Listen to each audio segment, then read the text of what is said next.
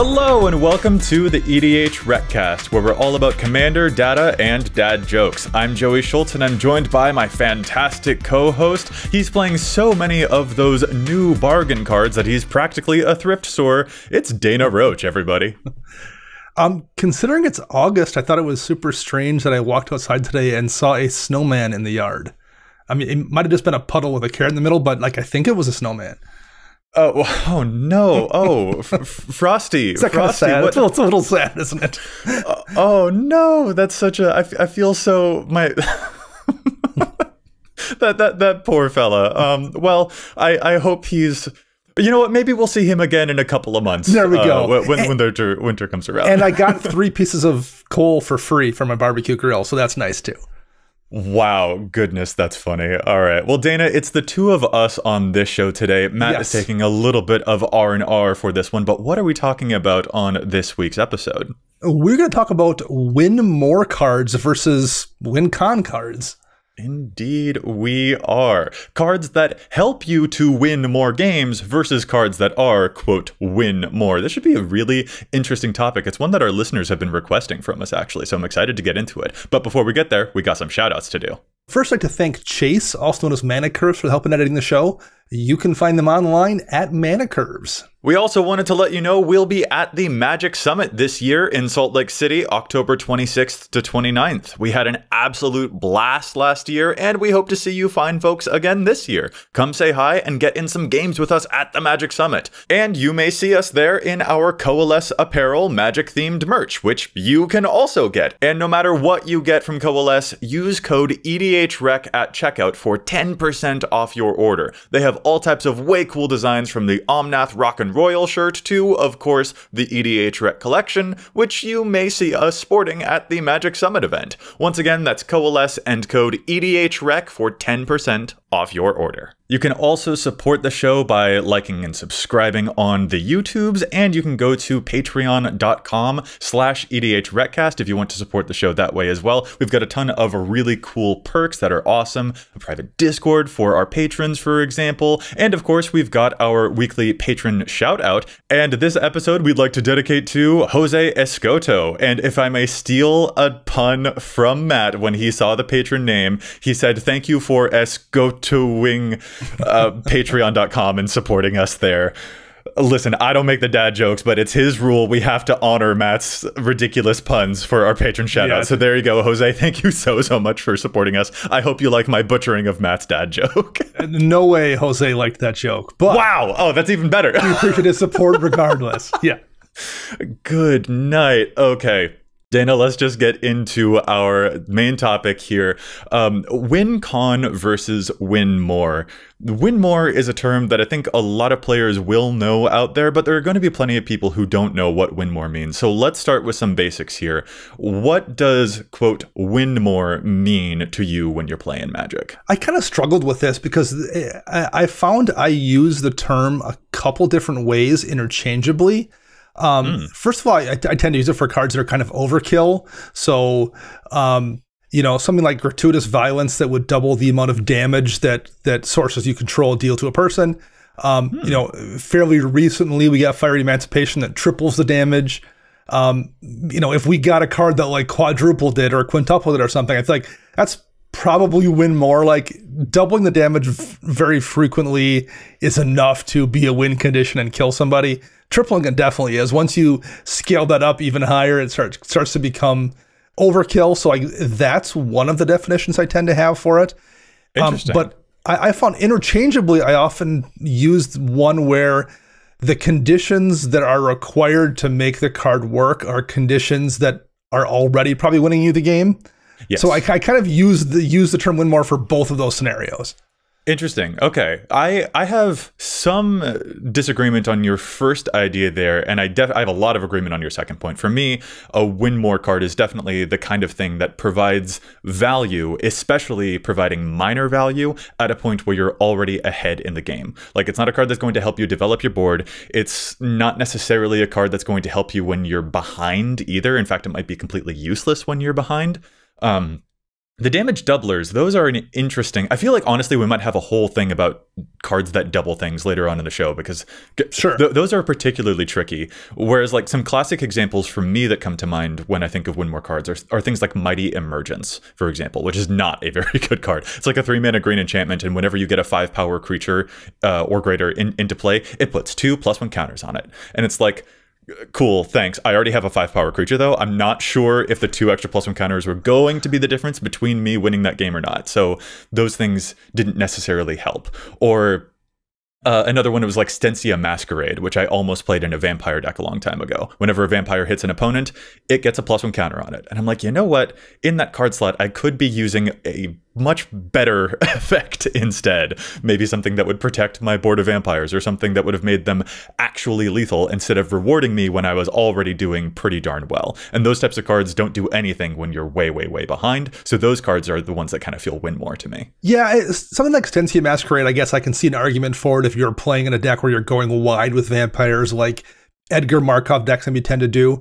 But Mighty Emergence is one of those cards where, yes, very much so. Like, there's almost no situation where I can imagine where if you have creatures of that size on the board, just putting a couple +1 counters on them is what's going to make a difference. Yeah. Like, there's so many better things you can do with that mana when you already have that kind of board state. That's just very much a win more card. What it's doing is going to not help you because you're already winning the game.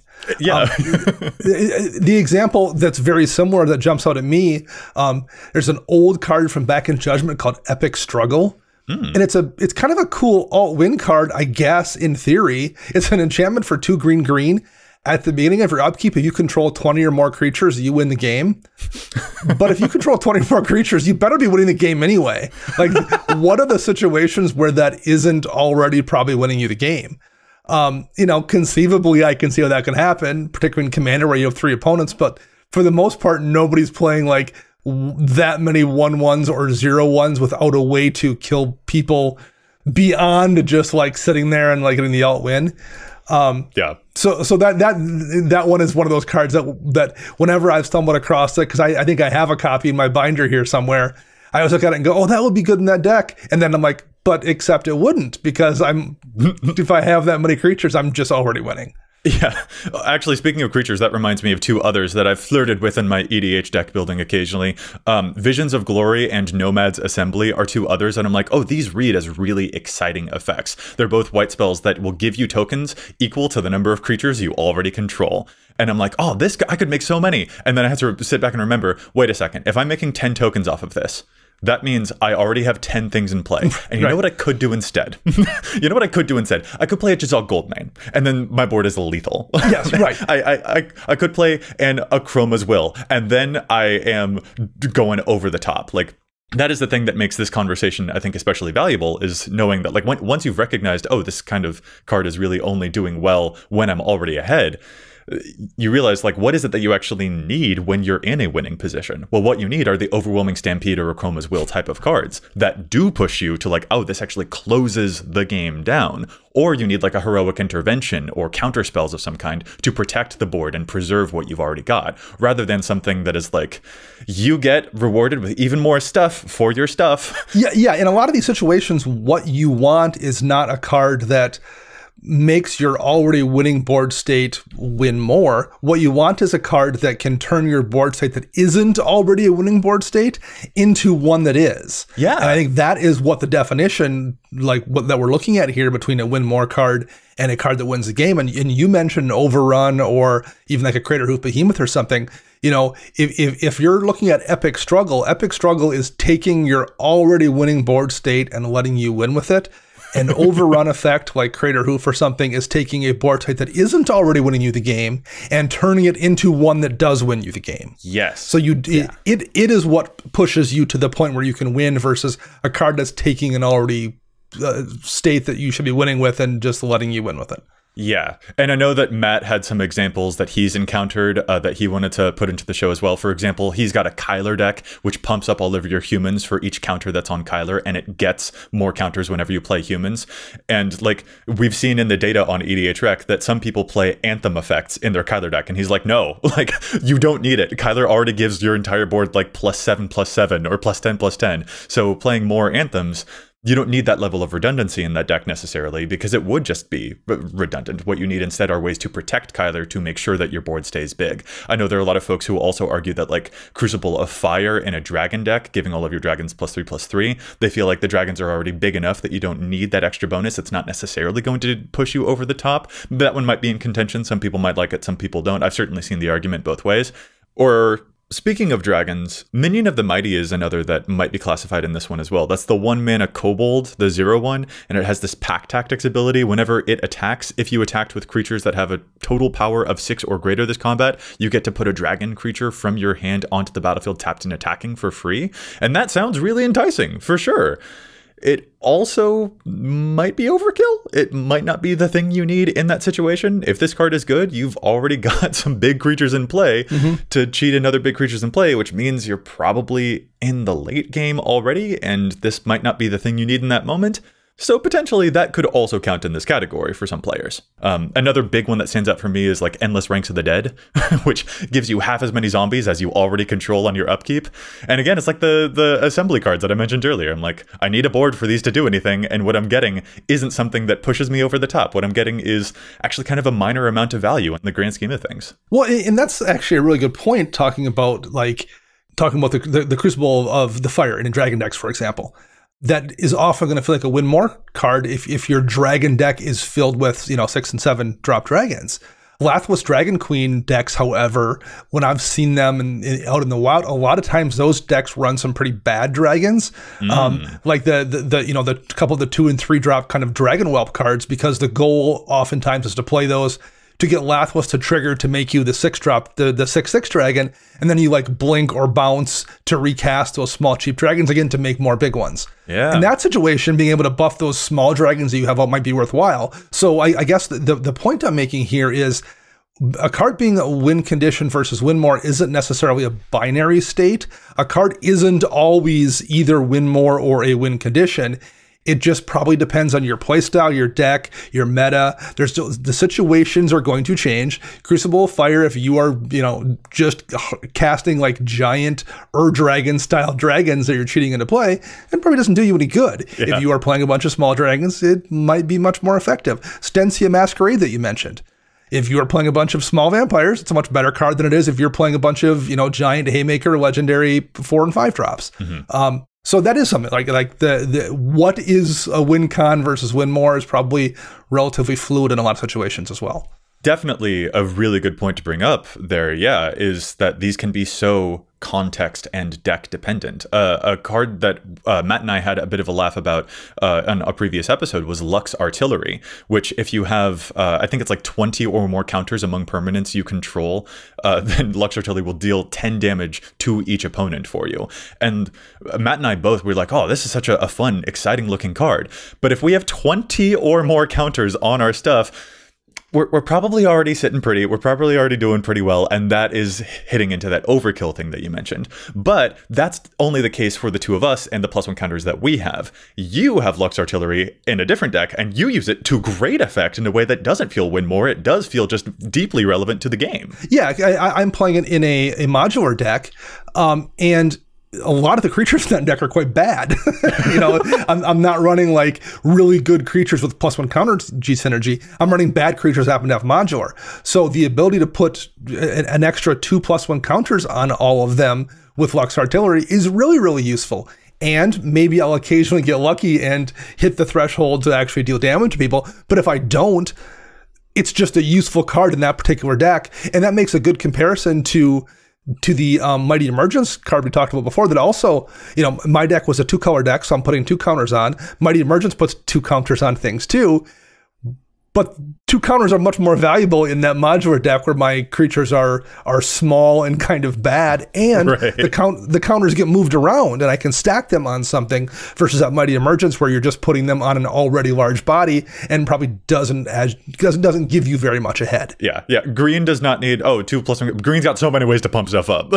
Right. Yeah. Whereas a Boros modular deck has way less options. Yeah. So, and the way that those things compound, the way that you're moving those counters around, that also becomes a lot more relevant too. So, like, that's a really good thing to point out for sure. Mm-hmm. I know another example, sort of on the flip side that we had was also like discussion of Atempsis, which for you has felt like a win more card, but for me has felt like a win condition card. Sure. Atempsis is basically the Exodia Obliterate Sphinx, where when it hits you, you can reveal cards in your hand, and if you have 6 different mana values amongst those cards, then the person that Atempsis hit will just lose the game outright. I have a mono blue deck where my win conditions feel a little bit thin.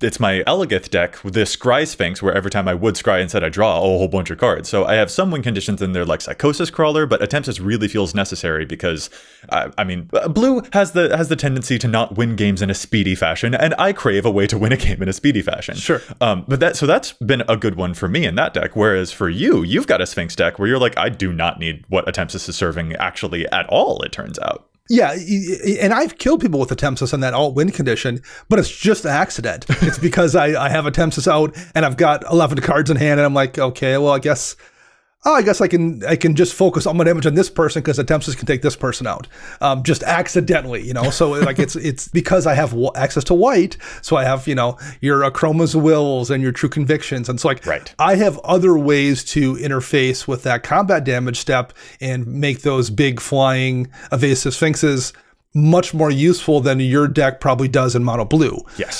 So for me, it winds up being very much a win more effect, whereas you're probably thrilled to see Atempsis because you're like, oh, well, it's one person now I can feel like I can take out that I wasn't sure I could take out before. Yeah, exactly. That's such a good point. Like, you are, by the time, if you are playing that Sphinx deck and you've got enough Sphinxes in play with their double strikey lifelink True Conviction-y stuff going on, and you're slamming into people and you have like 11 plus cards in hand, you're already sitting pretty. You don't need Atempsis. What you need are the counter spells to defend that position, or the Achroma's Will to put you over the top, that kind of thing. Right. So like that totally makes sense. And so that's why, again, these win more versus win condition cards, it is going to be very context dependent. Although talking about Sphinxes, that does make me think of one that I think, regardless of context, is just a win more card, and that's Ormos Archive Keeper. I remember we had a pretty good laugh about this card when we saw it. That's the Sphinx that says if you would draw a card while your library is empty, instead you put 5+1 counters onto Ormos Archive Keeper, and it also has this ability of like discard 3 cards of different names to draw 5 cards.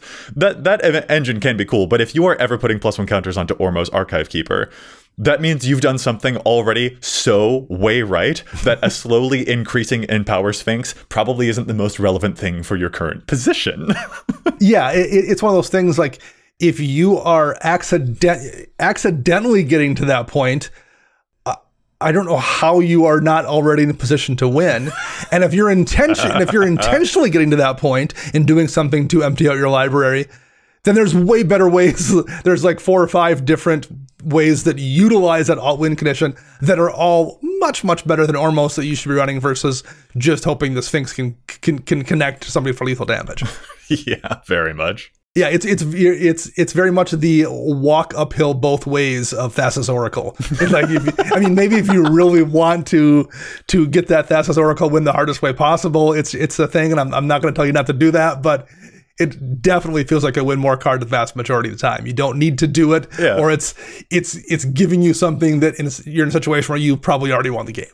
Right, like, and I don't want to win with a Thassa's Oracle. That's not personally my vibe. But I also don't want to win with an Ormos. Like, that's also not my vibe, because I'm just like, you're asking for me to do stuff. Either I have everything in my hand already, at which point I should be able to probably win somehow if I'm drawing that many cards, or I've milled myself completely. At which point, I don't know, I'll play a reanimation spell or something. I'm just like, I don't need what you're serving specifically. One thing we sometimes see WotC do, and I guess this probably falls into that win more category as well, is when they put an effect on a card that probably isn't necessary. And the one that jumps out to me is giving Grave Titan Death Touch. And there's a handful of cards in black and green that do that, where like anything blocking Grave Titan is probably dying. It's a 6/6 that's making you a bunch of zombies. Yeah. Does giving that creature Death Touch matter? I mean, on occasion, of course it does, but like 95% of the time that text is just redundant, and it's on there. In a way, it's kind of made that card win more in its own way.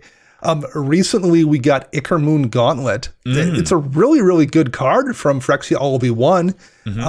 But all it needs to say basically is whenever you cast a non-creature spell, choose a counter on target permanent and put an additional counter of that kind on that permanent. Like if you're playing a Super Friends deck, just the ability to add more loyalty counters like that whenever you cast a non-creature spell is ridiculous. The fact that it has additional text on there, it gives your planeswalkers the ability to proliferate for 0, and especially the -12, take an extra turn after this one. If you're in a position to have a bunch of planeswalkers that have 12 loyalty on them, you better be winning the game already, right? Like, right? Like you absolutely should be in a position to just take that game over. So in a lot of ways, like that's a win more card. Although I think in some of these cases, maybe design knows that, and they're just putting these win more conditions on cards, whether it's Death Touch on a giant body or that -12 on Ickermoon Gauntlet, just because they know it's kind of unnecessary, but it looks cool. Yeah, very much. I know Matt's also big on the Ickermoon Gauntlet. He's just like, do you know how hard it is to defend that many planeswalkers where these abilities would be relevant? Like, that's pretty hard, but like that doesn't mean that the cards themselves are useless. It's just that like there are some trinket text is I think maybe what it's called. Of like, yes, yeah. It's just like, oh, this card has flavor text and its rules text is kind of how it feels a little bit sometimes. Right. Those are very interesting examples. I'm also kind of interested in another subset of this, of like the cards that, and I know this is something that Dana you're big on as well, like cards that by the time that you can cast them, you kind of don't need them anymore. And I think that that's also sort of a subset of win more cards in some ways. Yeah, definitely. And you know what? I guess the argument can be made that that's just a poorly costed card. But those things can be simultaneously true. A card can be, perhaps have a cost that you feel is too expensive, but like that's what makes it win more. By the time you get to that point, Grave Betrayal is one that I always jumps out at me. I always want to run Grave Betrayal. It's a card that it's a 7-mana enchantment, 5 black, and whenever a creature is put into an opponent's graveyard, you gain control of it basically back into play with a +1 counter on it, which also feels a little bit unnecessary. But that's a super cool effect. Anything you kill, you gain control of, except for by the time you get to the point in the game where you have the ability to play a 7-mana enchantment and you're killing your opponent's creatures, you're probably doing okay without needing that Grave Betrayal. Yeah, and that's I've used that one in the past, and I love that card. It just feels like such a classic. Yes. Yeah, it's a quintessential commander type of card to me. But I also totally get that. I'm like, yeah, if I'm doing stuff that would make this card really good, there are probably other things I could have done that are a bit more efficient, or better yet, a bit more reliable to help me from when I'm like not in a winning position. So like it is, that one's up there. A big example for me in this type of category would be Cultivator Colossus, which is the 7-mana green plant beast, and it has this effect of like when it enters the battlefield, you can put a land from your hand onto the battlefield tapped, and if you do, you draw a card, and you can repeat this process. So you can put all the lands in your hand onto the battlefield, and I'm like, this is a 7-mana card. Like, yeah, I think we're already doing pretty okay if we are paying 7 mana for this. Having a lot of lands in our hand, it takes a very specific type of circumstance to make sure that will actually have as big of a payoff as it first reads that it will have. So like that's another big example of that type of category to me. Or actually another one that comes to my mind is Ezerroot Channeler in life gain decks, which can like tap to gain you life, and it reduces the cost of your spells for each life that you've gained that turn. And that's a really cool effect. And if you can harness it, it can do some really big things for you for sure. But it is a 6-mana creature that is giving you more mana. And that is a circumstance that you have to engage with pretty critically, because getting even more mana when you paid 6 mana for this thing that will accelerate your mana, that's a little bit tough. It's a tough sell in a lot of places. Yeah. Death's Presence is the one that leaps out at me. 5 and a green, another enchantment. Whenever a creature you control dies, put X +1 counters on target creature you control, where X is the power of the creature that died. So if, you're playing some kind of say a dragon deck, for example, and you have access to green, someone kills one of your big dragons, you put a bunch of counters on another big dragon. That seems fantastic. But if you've got multiple big dragons out, you're probably doing okay already without that being your backup plan. And if you want a backup plan to continue to like dominate the board with multiple dragons, there's better ways to do it than having one of them die to buff the other one. Yeah. And that's not to say there aren't decks where like you're sacrificing stuff, and I absolutely believe that Death's Presence probably has a place in some deck where you're doing really cool things with it. But like by and large, it feels like a win more card whenever I've tried to run it. I say this as a man with a Rayhan Lost of the Abzan deck, which has a similar ability. When your stuff dies, you can put its counters somewhere else. I don't play Death's Presence in that deck, even though it has nearly the same ability. Sure. Because the difference of 3 mana is really big. It's a really, really big deal. And by the time that I get to the point of having 6 mana and I have a lot of counters that I want to move around, well, preserving them feels like a really important thing, and like making sure that I have creatures in the first place is a really important thing, and simply doubling my counters, that there are some ways where that can be really good, but doubling them in this way is tough when my commander's already doing that. It's a level of redundancy that I don't always feel that I've needed. So like, yeah, I'm playing a deck where the commander is literally like, hey, this is text that I clearly quite like. And even then I'm just like, yeah, I don't know if I would play that. And in that same deck, another win more card that I've kind of flirted around with here and there is Ascendant Acolyte, which enters with +1 counters on it equal to the number of counters that you already control, and each turn it doubles its own counters. And that's very exciting. But again, at that mana, I'm like, if I already have a lot of counters, I don't think I need a thing that just gets bigger. I think what I need is something else when I have a lot of counters. I need to manipulate them in a different way. So that's another card that also, in the +1 counter vein, starts to feel a little bit like that overkill, a little bit like, this card slot could be dedicated to something that protects me instead of something that makes my already good board a little bit better. Yeah, you want to find the thing that pushes you to the win, not the thing that takes the win and makes it still be a win, basically. Yeah. Exactly. And one of the things that's tricky is like it can be challenging to tell those two apart, but not as challenging as the stats we're about to take a look at. I was an inch away, Dana. I can tell. I'm watching the clock. I'm like, okay, I'll let it go too long. At this point, he's going to jump in. I was going to be like, you know what we haven't done yet, Dana? Crying out loud. All right, fine. I don't get to have segues into challenge the stats, but that's okay. I am a mature adult who can handle it. Yes, there's a lot of data on EDHREC that we don't always agree with, so we'll challenge some stats after a quick break. Dang it, Dana! Hey, do your wireless bills keep increasing? The answer is probably yes. Let's just be honest. Sudden charges, unexpected overages, the full works. But did you know that for a limited time, wireless plans with Mint Mobile are just $15 a month? That's unlimited talk, text, and data for just $15 a month. All plans with Mint Mobile come with unlimited talk and text and high-speed data delivered on the nation's largest 5G network. And what I love most is that you can use your own phone with any Mint Mobile plan and keep your existing number and existing contacts.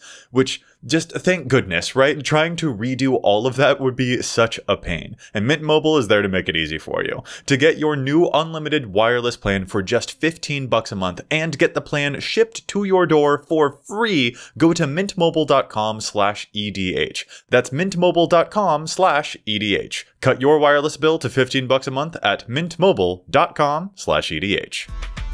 All right, I'm going to start us off with Challenge the Stats this week, and this is our listener challenge coming to us from William Lyons, who has a really clever pick for Urza Chief Artificer decks. Urza Chief Artificer is the Esper Urza that makes those construct tokens on each of your end steps, and those constructs get bigger for each artifact that you control. And specifically, William wanted to point out that the card Ruthless Technomancer seems like it actually has a pretty darn good home in this deck. This is a card that I've actually struggled to find a good home for. So William, I really like that you found a great home for it here. Ruthless Technomancer is a 4-mana human wizard from one of the Kamigawa sets, I believe. And when it enters the battlefield, you may sacrifice another creature you control.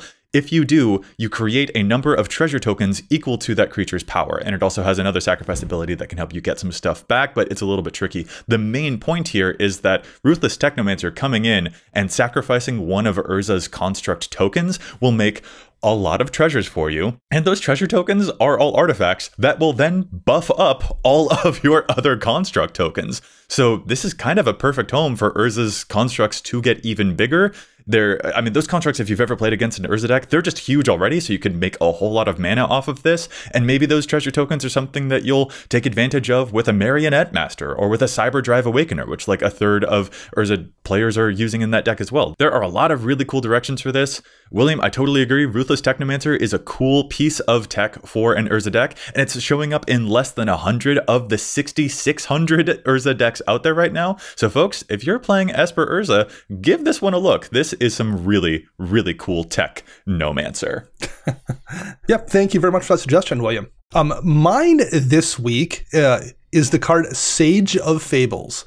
Sage of Fables is a merfolk for 2 and blue, and it says each other wizard creature you control enters the battlefield with an additional +1 counter on it, and you can spend 2 mana to remove a +1 counter from a creature you control and draw a card.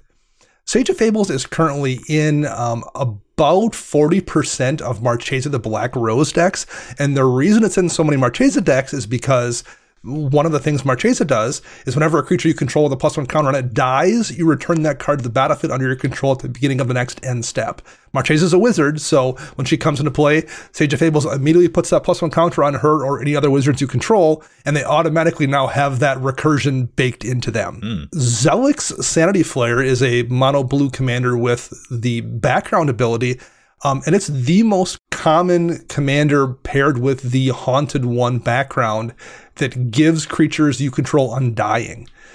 Sage of Fables is only in 3 Zelix and Haunted One decks, and it should be in way more, kind of for the opposite reason as Marchesa, because when one of your creatures dies, as long as Haunted One is out, it comes back into play with a +1 counter on it, which then would keep Undying from triggering.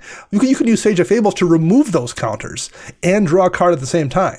That is a really, really useful synergy in that deck, kind of for the same reason it's useful in Marchesa, just from the other direction. You want it in Marchesa so she always has a counter and is always coming back. In this case, you want it in your Zelix deck, or basically any blue commander paired up with Haunted One, so you can continuously remove those counters and keep it coming back.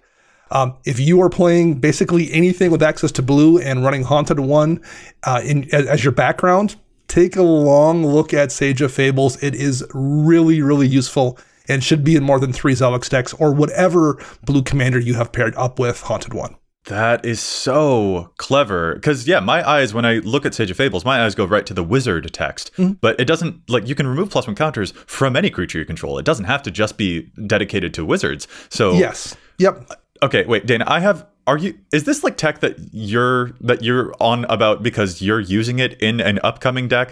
I'm getting that sense from you right now. This is the thing that I may have been using in a deck recently. If you want to tune in when we're back streaming first Wednesday of September, I will probably be busting out my Veil, Candlekeep Sage, and Haunted One deck, and hopefully I will get out Sage of Fables very early, and no one else will want to see that. But it's an excellent card, and you should run it in those decks for sure. Yeah, ways to mitigate the Undying. That is very, very clever. Cool stuff. Let's get back to our main topic here now. Dana, earlier you had mentioned some effects that double things. Your example was gratuitous violence, which you were like, gratuitous? Yeah, I think I agree with that term sometimes. I told you that I was a little bit iffy on some of the doublers, and I think like the cards that double effects might be one of the trickiest things to talk about when it comes to win condition versus win more. So like doubling Cube, doubling your mana, or even Nyxbloom Ancient, tripling your mana, or any token doubler like a Parallel Lives. A lot of those, I think, can simultaneously fall into both of these categories. And I think that's one of the things that trips us up the most. Like, when I see a Parallel Lives or a doubling season, you're darn right I'm afraid of those, because doubling stuff is a way to go over the top to make sure that your opponents cannot deal with everything that you're doing. But also, I do have a couple of decks where I'm like, I actually don't think I need like a Parallel Lives. Like, I took Parallel Lives out of my Titania Protector of Argoth deck because it turned out that once I got that engine going, the amount of damage I could do with the elementals that deck makes, I didn't need to produce double of them. That actually was overkill.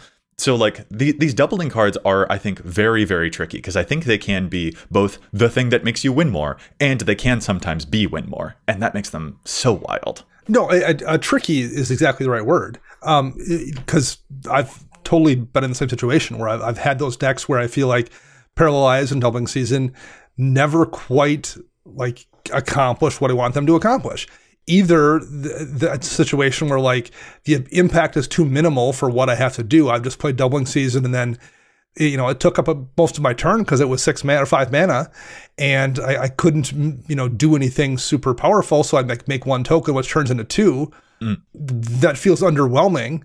Or either a situation where like I'm going to make, you know, 8 tokens and now it's 16. But making 8 tokens is pretty good, right? Like there's a lot of times like that's probably going to be enough in most situations. Obviously not always. Like I still run Doubling Season in a couple decks. We joked about it a few weeks ago how like I didn't want to have to pick up one for the 4th iteration of Glissa, the Incubate deck I was going to make. I'm going to try it out in that deck for sure. But absolutely, I've completely run into a situation where like I feel like it's enough. The effect, number one, is so scary that like people don't want you to leave it in play. But number two, when you can utilize it most effectively, it's a situation where like, oh, sometimes you just don't need it. Yeah, and I think that's why I find like some of these examples feel a little bit cleaner to me, but some of them, like the damage ones that you mentioned, like I've seen Fire Emancipation tripling the damage you do. That completely transforms a person's board into like, oh, clearly this is one of their win conditions. Yeah. And even if they had that and the gratuitous violence in play, it'd be like, oh yeah, you send a 1/1 at me and I'm still taking so much damage that it's just like, I need to be terrified of you. So those don't feel like overkill to me, because sometimes they do just establish the ability to do a kill. And so that's why I tend to be, when we were talking about definitions of win more earlier, overkill isn't usually a piece of my definition of win more. And yet I do find myself in some other circumstances, like I don't play Nyxbloom Ancient in any of my decks, because by the time that I would be able to play a Nyxbloom Ancient, I don't need all that much mana. Like I've joked before about, oh, I hit a bucket list item of I Rite of Replication to Nyxbloom Ancient, and now all my lands tap for 243 mana. And that was certainly me living the high life. But it was also like there's not a lot I didn't need all of that. Like that it was a hilarious jape of an EDH moment, but also was like very unnecessary. And so like there are some of these that in certain categories they fit one way or the other. And I think this probably just comes down to, it again depends on the deck that you're playing, whether or not these cards will be considered overkill or whether they'll be considered necessary. Yeah, I think the difference, at least for me, winds up being how long it takes for them to be effective. And you're talking about something like Nyxbloom Ancient or even the Parallel Lives Doubling Season Anointed Procession kind of cards. You have to expend some amount of mana to play them, which then cuts into your ability to do the doubling thing, whether it's doubling the mana off Nyxbloom Ancient or doubling the tokens that you're making. Whereas something like Fire Emancipation or Gratuitous Violence, yes, you've spent X amount of mana that turn, but like that's just immediately doubling how much damage that 6/6 dragon you have deals. So in those cases, I think the damage doublers is much easier to use as a win condition, because the things that you're going to be using to take advantage of that might already be present, whereas for the most part, you're going to need to have resources available to make tokens, or you're going to need to have lands untapped to take advantage of Nyxbloom Ancient. And that's why I think it makes them feel win more, because if you're in a position to play those cards and wait the full turn to take advantage of them, and then maybe wait another turn to execute your game plan, you've probably been in a pretty solid position already. Versus something like dropping that Gratuitous Violence or Fire Emancipation can turn that board state from one that wasn't a winning board state to one that just immediately is. Gotcha. Yeah, that makes a lot of sense. The timing on that is a good qualifier to use for sure. Also, sort of in this vein, what do you think of like Spark Double or things that you can use to make copies of your commander? Would that qualify, do you think? Or I would hesitate to, because like having 2 copies of a commander, that's pretty darn neat. But it does require you to like be able to keep your commander around in order to copy it, and that you're already asking a lot from the rest of the board if they're going to let you keep your commander around in the first place. So where do you fall on those types of things? I always just feel like those are just so universally useful. Like if your commander is worth running, it's worth running 2 of them almost exclusively every single time. You know, yeah, there's exceptions on occasion, but like, So there's just like, I think Spark Devil is just never a wrong choice in any deck. It's pretty hard to screw up. I don't feel like it's necessarily a win condition so much as it is like it's just a amazing card in almost every situation. Yeah, that makes sense. Because especially like the amount of effort that it's asking you to go through is like, yeah, it can be a tall order to keep your commander around, but not in every game necessarily. There are some commanders that it's just like, no, I'm pretty sure I can get away with keeping this around for a turn. Not everyone is playing Sir Conrad, Joey, that draws all of the attention from the game. But especially I think it's a big component of the win more idea versus the win condition idea is like very much about the distance between how much effort it takes to make this card work and how big or relevant the payoff is that it is going to grant you. Having your commander in play and playing a Spark Double, that's not the most... That doesn't take all of the effort in the world. Or, you know, to quote one of Matt's favorite cards here, Rishkar's Expertise, or Last March of the Ents, which he has yet to actually resolve, which is a fun thing, because so far when he's played it, it's been Narset's Reversaled, which I'm sure he's very, very happy about. Right. One of the only counter spells that actually makes it so that it gets around the can't be countered clause on Last March. But like those are also cards that require you to be in some amount of a board position. But the thing for me is that they are still relevant even if you are not necessarily winning the game already. Like you could have just a 3/3 token that someone gave you with a generous gift, and a Rishkar's Expertise is still going to be pretty decent. Draw 3 cards, play something for free. And the payoff there is pretty good. The value that it's giving is pretty good. And the thing that it asked of you also wasn't too egregious compared to some of the other things that we mentioned, where it's just like you need to have X many 5/5s in play in order to get a couple of counters or draw a card or something like that. So like that variance between what the payoff is and how much effort it took, that is really, I think, one of the things that I find myself fixating on. Yeah, and we talked in the first half of the show about like, you know, it's going to depend on your deck and your situation and maybe even your personal play style, whether a card is, you know, win more or a win condition. And like sometimes in kind of real time, I've realized that Throne of the God Pharaoh is a card I remember when it was first previewed. Deals damage at the end of the turn for each tapped creature you control. And I remember being like, well, if you were swinging with enough creatures and you're tapping that many creatures for it to do damage, a significant amount of damage, you just don't need it. Like you just run an Anthem or something and have those creatures hit even harder. Sure. It seemed redundant to me until like I was playing a little bit after it had been out for a while, and I've got a Talran deck that goes pretty wide with Drakes. There's not a lot of blue Anthems necessarily really there either, and I was like, oh, I finish a lot of turns with like, you know, 5 or 6 Drakes tapped that I hit somebody with, and that's a decent amount of just chip damage that I'm getting for free for a 2-mana artifact. And then I have a deck that does a lot of mana dork stuff. My Eldrazi Spawn and Scion deck, it's a little bit different than Matt's Raga Draga deck that also does a lot of mana dork stuff. And again, it's a situation where like I'm not attacking with those creatures, I'm utilizing them, but they're going to end their turn tapped. What's a 2-mana card that lets me throw an extra, you know, half a dozen damage every turn at someone's face? That's pretty good. So like sometimes you just have to be in the right situation to realize, you know, absolutely Throne of the God Pharaoh is going to be win more in some decks. In some decks, it's just really, really useful. And it depends on the deck and the angle you take. And you just got to play with a card sometimes too to realize which of those things it is. Yeah.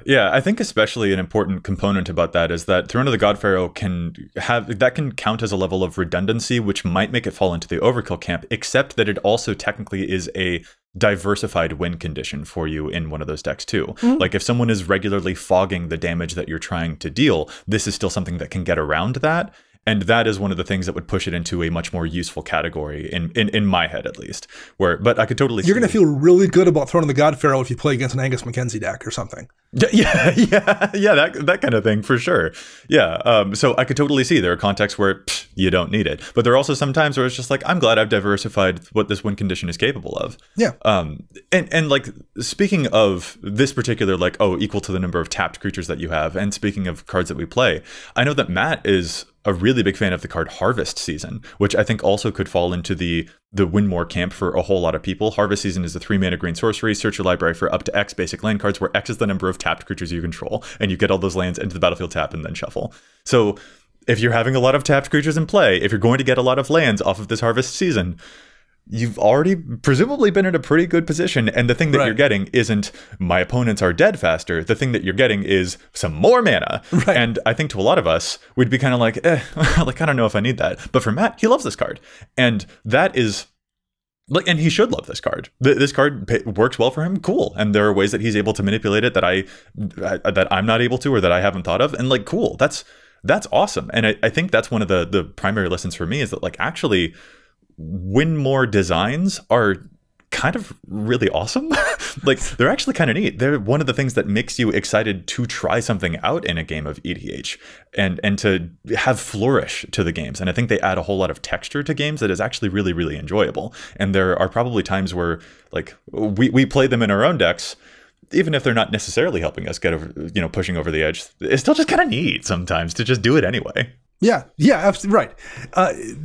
There's a lot to be said for running the card that might not be the most optimal thing if it's a fun thing to do. Yeah, precisely. Well, and that's one that Matt plays, and I've got one in one of my decks that I can't make up my mind about. I think I don't know. I'll just say what the card is, and then I just need to like sort of like piece it out. But like Divine Visitation is something that I use in one of my token decks, and that's the 5 mana enchantment.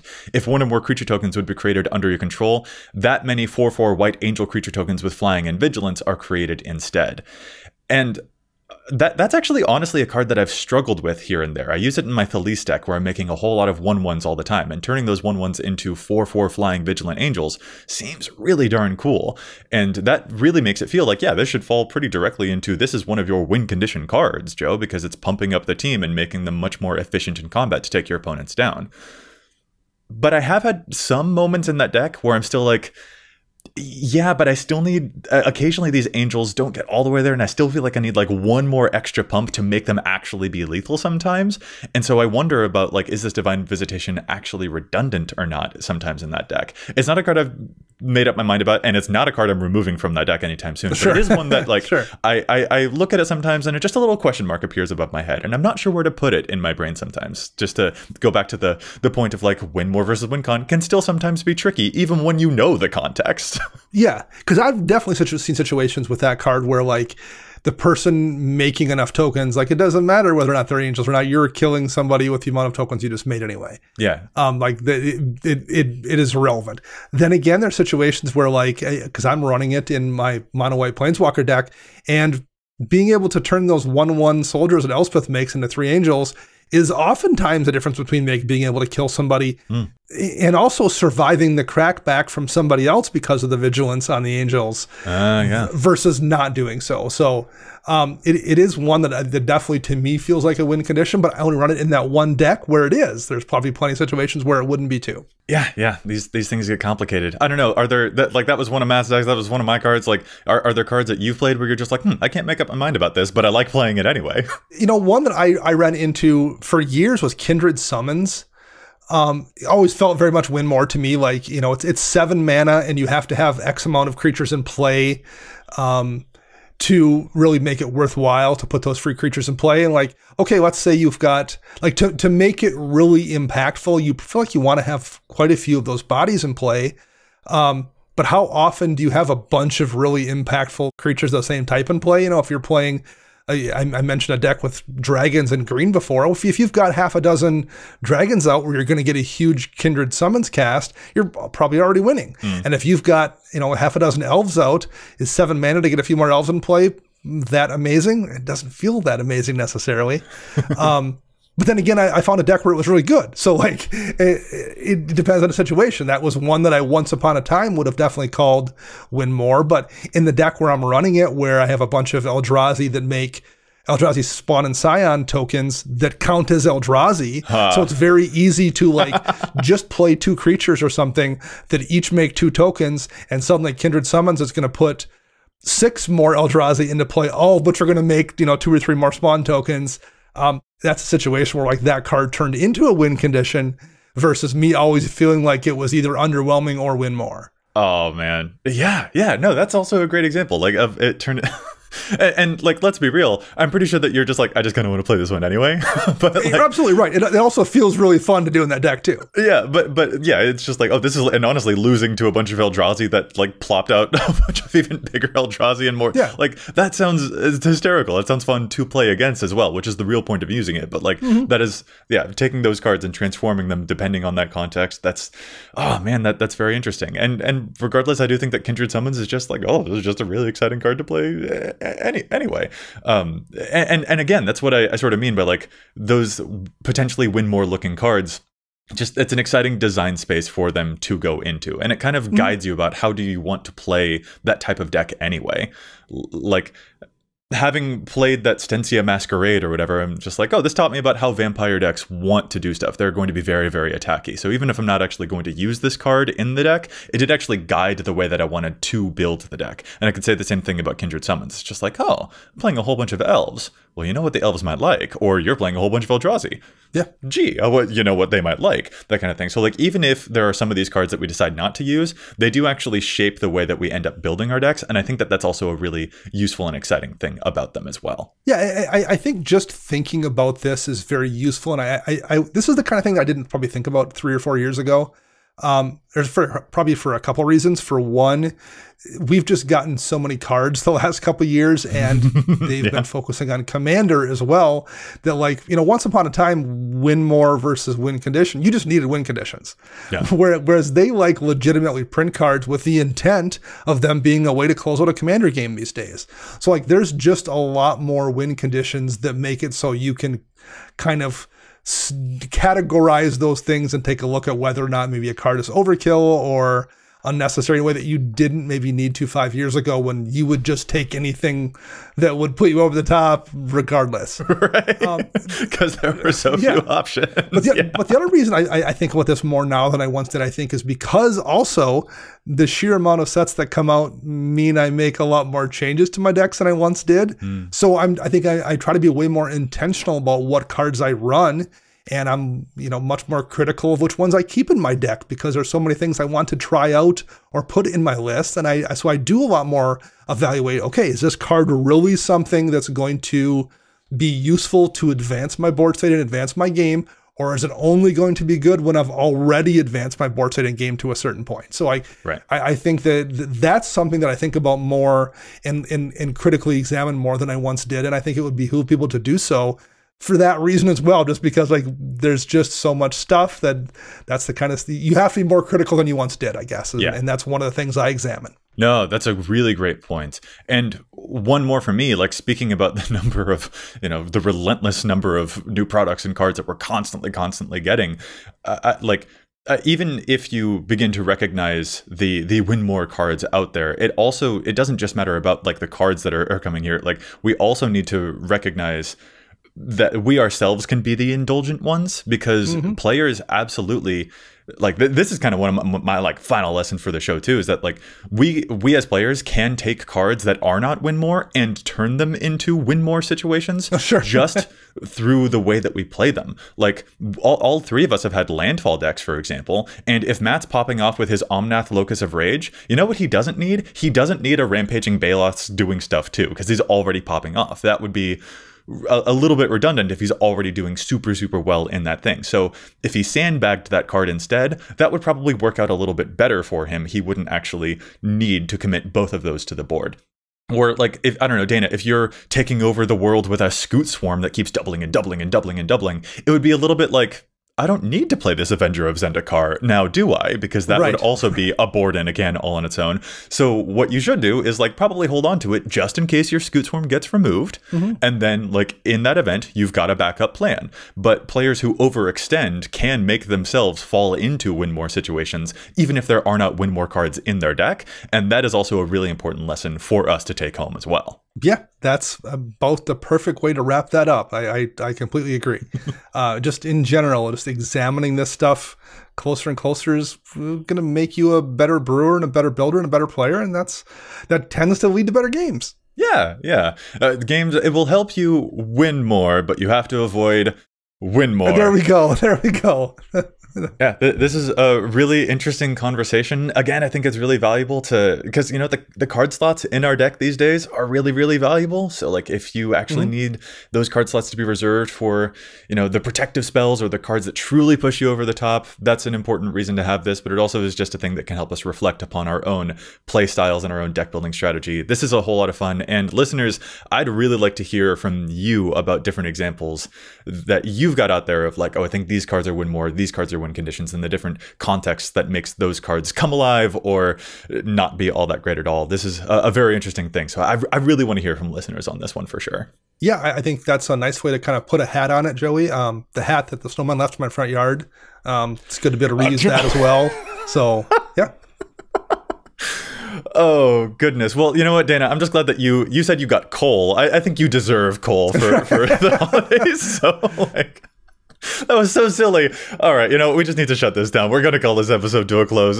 Dana, if our listeners want to get in touch with you, where can they find you online? You can find me online at Dana Roach. I'm writing articles for EDHREC and Commander's Herald, and you can find all of us together at patreon.com/EDHRECast.